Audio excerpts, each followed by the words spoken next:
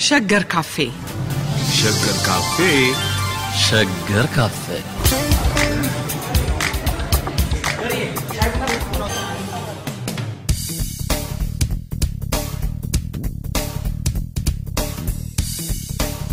ጤና ይስጥልን አድማጮቻችን በሸገር ካፌ በአብዱ ወንበር ላይ እንገኛለን። አብዱ እንዴት ሰነበትክ? እንደምሰነበትሽ ማዛ። ጤና ይስጥልን እንደምሰነበታችሁ።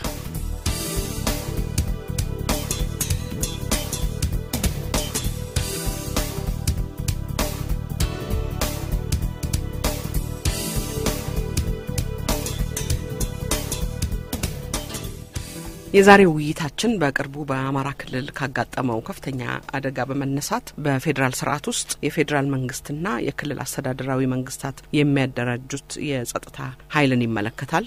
የፖሊስ የሚሊሻ አደረጃጀቱ ህጋዊ መሰረቱ ምን ይመስላል? የቱ ነው የፌደራል የቱ ነው የክልል? የመጀመሪያውን ወላፈን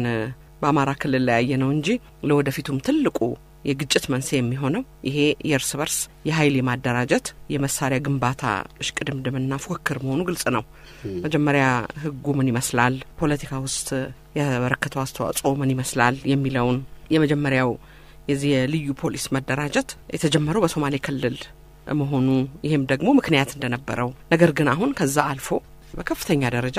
ዝግጅት ሲደረግ የተመለከትነው ነው ነበር እንዲህ አይነቱ ነገር እና ለብዙዎች ይሄ እንደውም ከዚህም የከፋ ነገር ያጋጥማል የሚል ስጋታቸው ነው። የህጉ ወደ ህጉ እንሂድና መጀመሪያ ከዛ ብንነሳ አብዱ እንግዲህ ይሄ አሁን ጥያቄ መነሳት የቻለው የፌደራላዊ መንግስት በመሆኑ ነው። ይሄን ማለታችን ጥያቄ ሊነሳ የቻለው በዚህ ምክንያት ነው ስል ፌደራሊዝምን ባለዳ ምናምን ማድረግ አይደለም። ጥሩ ሶሉሽን ጥሩ ውጤት ሊያደርግ የሚችል ነው። እንደ ኢትዮጵያ አይነት የተዝጎረጎረ ሀገር ዩኒተሪ ማለት አህዳዊ መንግስት ማለት እንደው ዝም ብሎ ቆሻሻ የማይፈለግ ምን ማለት ሳይሆን ዲሞክራሲያዊ አህዳዊ መንግስት አለ። ነገር ግን ፌደራሊዝም ለኢትዮጵያ መፍትሄ ጥሩ ነው መባሉ አስቸጋሪ አይደለም ምክንያት ነው ማለት አይደለም። እንደው አህዳዊ መንግስት ከጸረ ዲሞክራሲ ይህ ህገ መንግስታዊ እንደው የሚባል አይነት ያደረገው እና የኢትዮጵያ ፌደራል ሀገር ነች ስትባል የመንግስት ስልጣንን ማለትም የፖሊስንም ስልጣን ማለት ነው በክልልና በፌደራል መንግስት በማዕከላዊ መንግስት አዋቀር አከፋፈለ አደላደለ እና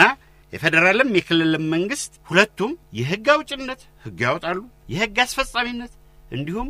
የዳኝነት ስልጣን አላቸው በራሳቸው ክልል ውስጥ እና ስልጣን በሚከፋፍለው የሀገር የበላይ ህግ መሰረት በህገ መንግስቱ መሰረት ለፌደራል መንግስት በተለይና ለብቻ የተሰጡ ስልጣኖች አሉ። ለፌደራልና ለክልሎች በጋራ ለሁለቱም የተሰጡ ስልጣኖች አሉ። ለክልል ብቻ በተለይ የተሰጠ ስልጣን አለ። በጋራ የተሰጡ ስልጣኖች ስንል ልክ አሁን እንዳልነው የፖሊስ ስልጣን አለ። እዚህም የፌደራል መንግስትም የፖሊስ ስልጣን አለው። ለዚህ ነው የፌደራል ፖሊስ የምንለው። የክልል የፖሊስም ስልጣን አለ። ለፌደራልና ለክልሎች ለፌደራል መንግስት ለብቻ የተሰጠ ስልጣን ስንል ፌደራል መንግስት ማለት የኢትዮጵያ መንግስት ማለት የውጭ ጉዳይ ስልጣን የኢትዮጵያ መንግስት ነው።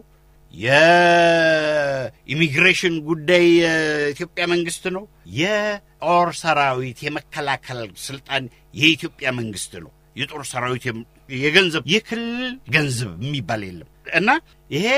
ለፌደራል መንግስት ለብቻ የተሰጡ ዝርዝር ስልጣኖች አሉ እና የጦር ኃይሎች የውጭ ጉዳይ የገንዘብ የጉምሩክ ቅርንጫፍ ጽህፈት ቤት እኮ ነው የሚባለው አማራ ያለው ቤንሻንጉል ጉሙዝ ያለው ወይም ትግራይ ያለው እና የደረጃ መለኪያም እንደዚሁ ቀን መቁጠር ተሽልሻል። አንድ ጊዜ እንደውም በፈረንጅኛ እንቆጥራለን ያለ ክልል ነበር። ይሄ አይደለም የኢትዮጵያ መቁጠሪያ እና አንዱ ተነስቶ ዝም ብዬ በቁና ለካለው አይልም። ፌደራል መንግስት ነው እና የጦር መሳሪያ የመያዝ አሁን እንግዲህ ጥያቄው የሚነሳው የጦር መሳሪያ መያዝ ማለት የመያዝ ህግ አውጪ ፌደራል መንግስት ነው ማለት እኛ ምን ይዘውን አይደለም ይሄ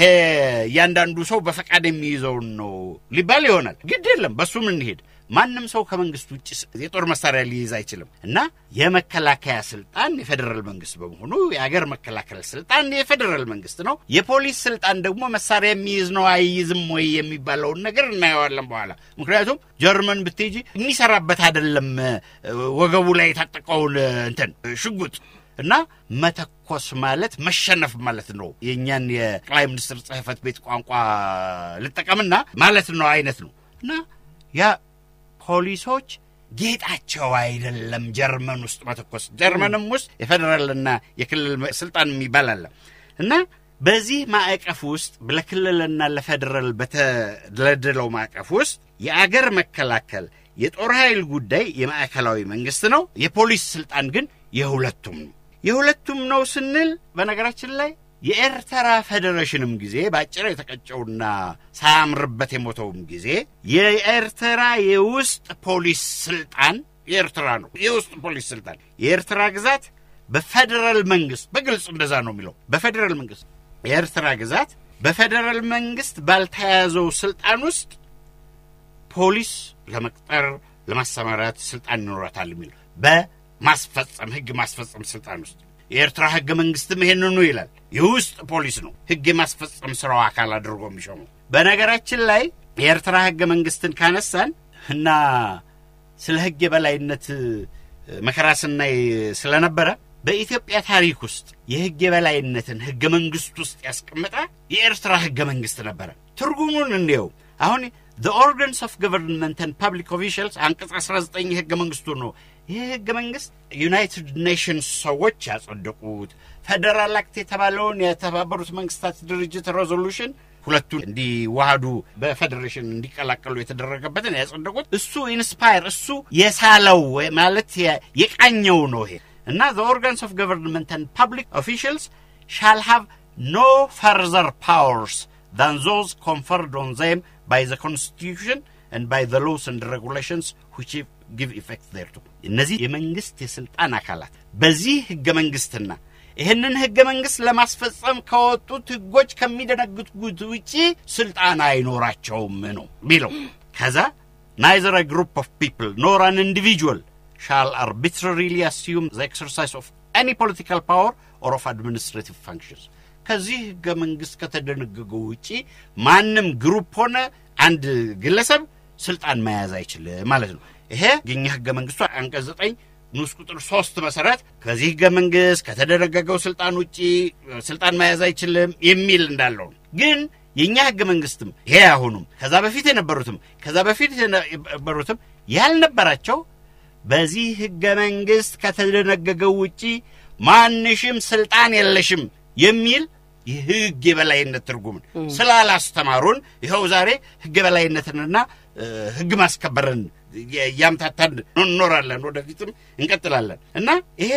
የፌደራል እና በክልል መካከል የተበተነው የፖሊስ ስልጣንን ክልል ጥያቄው ክልል ፖሊስ አለው የለውም አይደለም አለው ክልል ፖሊስ ያለው ከዚህ ተንደርድሮ ሄዶ ነው አይደለም የራሱ የሚቀጥረው ፖሊስ አለው የክልል የውስጥ ፖሊስ ነው ያለው ግን ይህ የክልል ፖሊስ አንድ ከክልሉ ውጪ ስልጣን የለውም የሌላ ክልል ስልጣን የለውም ሌላው ቀርቶ አሳድዳለሁ ብሎ ሌላ ክልል ውስጥ ቢገባ እንኳን ከሱ ጋር ተባብሮ ነው አድርግ ያለበት ወይም የጎንደር ፖሊስ አዲስ አበባ ላይ መጥቶ ከዚህ በፊት እንደተደረገው ጋዜጠኛ ይዞ የሚሄድበት ስልጣን የለውም እዚህ አስፈቅዶ ሥርዓት አለው እና ሌላው እዛ ውስጥ የፖሊስ ስልጣን የፖሊስ አለው ከዚህ ሄደ ፖሊስ አይደለም ከዚህ የተቀጠረ ፖሊስ አይደለም ቅርንጫፍ መስሪያ ቤቱን እዛ ያደረገ ፖሊስ አይደለም የራሱ ክልል አለው የተቀጠረ ግን እዛው ስልጣን ውስጥ ነው በዛው ጂኦግራፊ ውስጥ ነው ያለው በዛ ጂኦግራፊ ውስጥ ነው ብቻ ሳይሆን ስልጣኑ ሁሉም ነገር ፖሊስ አይደለም በፌደራል መንግስት ስልጣን ውስጥ በማይወድቅ ጉዳይ ላይ ነው ስልጣን ያለው የመከላከያ ሰራዊትን ጉዳይ የሚነካ ጉዳይ ከሆነ የፌደራል ፖሊስ ስልጣን ነው እዛው ውስጥ ቋለ የፌደራል ፖሊስ ዛሬ ባሰራሩ ስክልና ሰጥቶ የክልል ፖሊሶችን ስለሚያሰራ ያቅም ጉዳይ ሆኖ ወይም ያለ መደራጀት ጉዳይ ሆኖ ያደርጋል እንጂ የፌደራል ፖሊስ ዩኒፎርሙ ሌላ ሆኖ እዛም የክልል ፖሊስ ሆኖ በኩልነት ደረጃ የሚተባበሩ ፊልም ላይ እንደምታዩ ይሄ FBI ነው ይሄ ምናምን እንደሚባለው እየተከራከሩ እየተጣሉ ህግ የሚያስከብሩ ሰዎች ናቸው እና በዛ ክልል ውስጥ ያልወጣ ፖሊስ የዛ ክልል ፔሮል ውስጥ ያለ ፖሊስ አለ ግን ስልጣኑ እዛ ውስጥ የተፈጸመ ቁማር ሲጫወቱም የኔ ነው ሰው ሲገደልም የኔ ነው የገንዘብ ጉዳይም ሲመጣ የኔ ነው የውጭ ግንኙነትም ሲመጣ የኔ ነው የሰለላ ጉዳይም ሲመጣ የኔ ነው የሚል አይደለም የፌደራል መንግስቱ ባልሆነ ጉዳይ ላይ ነው የሚሰራው የተመጠነ ነው ሌላው የመከላከያ ሰራዊት ጉዳይ የመከላከያ ጉዳይ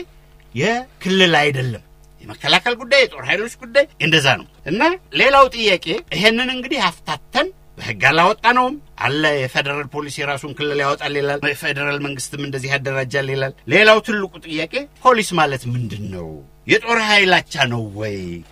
መከላከያ የፌደራል ፖሊስ የክልል አይነት ነገር ነው ወይ ወይስ ፖሊስም እንደዚሁ ዱ ቀጣምባሮ የጠፋ ምናምን ነው ወይ ነው አመላመሉ እንዴት ነው አው አሰለጣጣኑ እንዴት ነው ተጠሪነቱ ለማን ነው በጣም ጥሩ አሁን እንግዲህ በኢህአዴግ ዘመን የመጀመሪያው ፖሊስ አዋጅ ፖሊስ ከተካል በኋላ የመጀመሪያው የፖሊስ አዋጅ ሲወጣ ፖሊስን ምን አለው በጣም በሚደንቅ ሁኔታና ነገር ግን ሰው ብዙ ባልሰማውና ባልገባው እንዲሁ ሰተት ብሎ የገባ ፖሊስን ምን አደረገው ሲቪል ተቋም ነው አለው ሲመጣ ምን ይላል የፌደራል ፖሊስ አደረጃጀትና አስተዳደር ለመወሰን የወጣ አዋጅ ቁጥር 207 ለኢትዮጵያ ፌደራላዊ ዲሞክራሲያዊ ሪፐብሊክ ህገ መንግስት ታማኝና በህገ መንግስቱ መሰረት ለሚወጡ ህጎች ተገዢ የሆነ ለሙያው ብቁ የሆነ ስልጣና የተሰጠው ብቃት ያለው ለህዝብ አገልጋይና ሰብአዊ ዲሞክራሲያዊ መብቶችን የሚያከብርና የህዝብን ሰላምና ደህንነት የሚያረጋግጥ የተጠናከረ ሲቪል የፖሊስ ተቋም እንዲኖር ማድረግ አስፈላጊ በመሆኑ ይሄም እንግዲህ እንዴ ያሉን ምንድነው ሲቪል የፖሊስ ተቋም ብለንኛም አልጠየቅንም እነሱም አልመለሱም ይህ ብቻ አይደለም ሲቪል የፖሊስ ተቋም ይኖራል ብቻ ሳይሆን በዚህ ህግ መሰረት እንግዲህ መጋቢት 95 ዓመተ ምህረት የወጣ ነው ከዚህ በፊት የነበሩትን 34 ዓመተ ምህረት ጀምሮ የወጡትን ህጎች የሻረ ነው የመጀመሪያው ከአሊያን መውጣት በኋላ የወጣውን ህግ የሻረ በኢህአዴግ ዘመን የወጣው ህግ ነውና ምን አለ ወታደራዊ ማዕረግ ቀራለ አሁን ሁለቱ ብቻ ናቸው ምልክቶች ሲቪል ፖሊስ ነው ጠንካራ ሲቪል ተቋም ነው ወታደር ቀራለና ወታደር አይደለም አለው ፖሊሱን ታላ ሳጂን ኢንስፔክተር ኮማንደር ኮሚሽነር ብሎ ሰየማቸው በሳጂን ውስጥ ብዙ አለ በኢንስፔክተር ውስጥ ብዙ አለ በኮማንደር ውስጥ ሁለት አለ ኮሚሽነር ውስጥ አንድ 5 አሉ ይሄ ድሮ ተራ ወታደር 10 አለቃ 50 አለቃ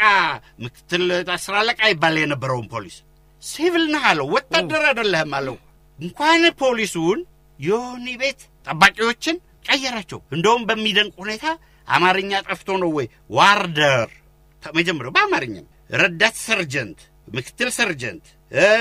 ኦፊሰር ሱፐርኢንቴንዳንት ዳይሬክተር የሚል ማረግ ሰጣቸው ወታደሮች አይደላችሁም እናንተ መሳሪያ የሚታጠቅ ምናምን አይነት ተብሎ ነው ከነዚህ ከሁለት ተጠቋሚ ነገሮች ውጪ ፖሊስ ሲቪል የሚሆነው ፖሊስ ጠንካራ ሲቪል የሚሆነው እንዴት ሆኖ ነው የሚለውን ግን ማንንም የነገረን ተወካዮቻችንም ሲናገሩበት ሲያወያዩን ያልሰማነው ጉዳይ ሆነ በዚህ ቀጥሎ ግን በዚህ አላበቃም እንዴ ያለና ሲቪል ፖሊስ ተቋም ማለት ሳይገባን ቀጠለና ሌላው የፖሊስ አዋጅ ይሄንን የሚሽር ሌላ የፖሊስ አዋጅ መጣ እሱ ደግሞ አዋጅ ቁጥር 313 የሚባል ተመሳሳይ ነገር ያለው መጣ እና ምን አለ እሱ ደግሞ በመግቢያው ላይ ነው አሁንም ለኢትዮጵያ ፌደራላዊ ዲሞክራሲያዊ ሪፐብሊክ ህገ መንግስት ታማኝና በህገ መንግስቱ መሰረት ለሚወጡ ህጎች ተገዢ የሆነ ለሙያው በቂ የሆነ ስልጣን የተሰጠው ብቃት ያለው ለህዝብ አገልጋይ ሰብአዊና ዲሞክራሲያዊ መብቶችን የሚያከብርና የሚያስከብር የህዝብን ሰላምና ደህንነት የሚያረጋግጥ የተጠናከረ የሲቪል ፖሊስ ተቋም እንዲኖር ማድረግ አስፈልጋጊ በመሆኑ አለ በዛው ቀጠለ ማዕረጉንም እንደዛ አደረገና ከዛ ቀጥሎ አዋጅ ቁጥር 720 የሚባል ይመጣል እሱንም ፌደራል ፖሊስን እንደገና ለማደራጀት ነው በ2004 ህዳር ነው ነባሩ ግን ህግ ሲሽር ሲቪል የፖሊስ ተቋም የሚለውን ከመዝገበ ቃላቱ እና ከቋንቋው ወጣ የፖሊስ ማዕረግን በራሱ ደነገገ ኮንስታብልስ ከኮሚሽነር ደረጃ ድረስ በዛው ቀጠለ ወታደራዊ ማዕረግ የቀረው ቅድም እንዳልኩሽ የእስር ቤት የሆነ ቤት ጥበቃ አባል ጭምር ነው እና ፖሊስ ሲቪል ተቋም ነው ብሎ የተነሳው የኢህአዴግ ሙከራ ይሄ ሙከራ ግን ዝም ብሎ ድምጹን ሳያሰማ እንደገባው ሰተት ብሎ ወጣ መሳሪያ አለመያዝ ነበር በፊት መሳሪያ አለመያዝ ይሁን እንግዲህ አሁን ምን ሊያደርጉት ፈለጉ 1992 እና 95 ዓመተ ምህረት ጀምሮ ሲቪል ነው የምናደርገው አሉ። ከዛ በኋላ 2005 ላይ ደግሞ ይችን አወጣት። እንዴት አንድ አገር አንድ ህዝብ ይሄንን ጉዳይ አይነጋገርበትም? ተነስቶ አይተሽ ታውቂያለሽ? የሚዲያ ጉዳይ ፍጆታ ሆኖ ሰምተሽው ታውቂያለሽ? ሲቪል ነው ፖሊስ ምን ማለት ነው? ሲቪል ማዕረጉን ሁሉ ሲቀይር ሻለቃ ኃይሌ ገብረስላሴ እኮ የፖሊስ አባል ነው። አሁን በዚህ ኢንስፔክተር ምናምን አልተባለም እንጂ ደራርቱ ሁሉ እንደዚሁ የፖሊስ አባል ነች። ኮሎኔል ነው የምትባለው። ያንን ሳትቀይር አመለጠች እንጂ ሌላው በሙሉ ዋርደር፣ ሰርጀንት ምናምን፣ ኮንስታብል ኮል ይላሉ። አሁን እኛ ኮሚኒቲ ፖሊስ ላይ ኮሎኔል ይመስለኛል አንዳንዴ ኮንስታብል ነው። ይሄንን ሲያደርጉ ፖሊስ ማዕረግ የለህም ወታደር አይደለህም ሲባል ሲቪል ተቋም ነው ምን መሰረት ሲባል ከ1992 ዓመተ ምህረት እስከ 2004 ዓመተ ምህረት ድረስ ባለው ጊዜ ውስጥ እንግዲህ ከአብዱ ትዝልህ እንደሆነ ዲሞክራሲን ለማስረጽ ከሚያስፈልጉ ጉዳዮች አንዱ የፍትህና የፍትህ አካላት ውስጥ ይሄንን ማደራጀት በተለይ በእንግሊዝ መንግስት የተሰጠ እርዳታ ይመስለኛል። እሱም አንድ የስልጣናው ጉዳይ ስለነበረ በዛን ጊዜ ይመስለኛል ይሄ ነገር ይሆናል። ግን በቃ የለም ይሄንን እና የሚገርመው ፖለቲካችን ውስጥ አስተዳደራችን ውስጥ የገባ አንድ ቃል ሲቪል ነህ አንተ በዚህ ምክንያት ማዕረግ የለህም አንተ ተብሎ አሁን ክብሩ እኮ አለ ስሙ ይቀየር እንጂ ከተባለ በኋላ ለምን ያችን እንዲሁ ዝም ብሎ ሰተት ታደርጎ እንደንትን ዝም ብሎ ሳይታወቅ ተመልሶ የሚወጣበት ምክንያት ይሄ የአገር የፖሊሲ ውሳኔ አፈጻጸም ነው ወይ ታሰድጋለሽ? ይሄንን ያነሳ ነው እንደዚሁ ዝም ብለ በቃ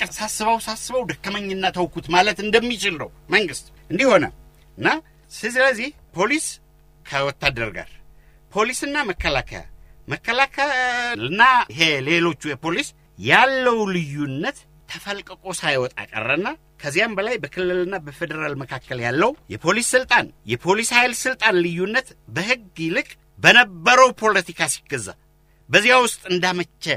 ሲሰራበት ቆየ። ለምሳሌ አሁን ሚሊሺያ ሌላ ጣጣ ያለው ነው። ፓርቲና መንግስት መካከል ያለው ልዩነት የማያከብር አወቃቀር ነው። ሚሊሺያ ብሎ ነገር እኛ የምናውቀው በደርግ ጊዜ ሚሊሺያ ሲመለመል ምናምን ሲደረግ ህዝባዊ ሰራዊት ነው እንጂ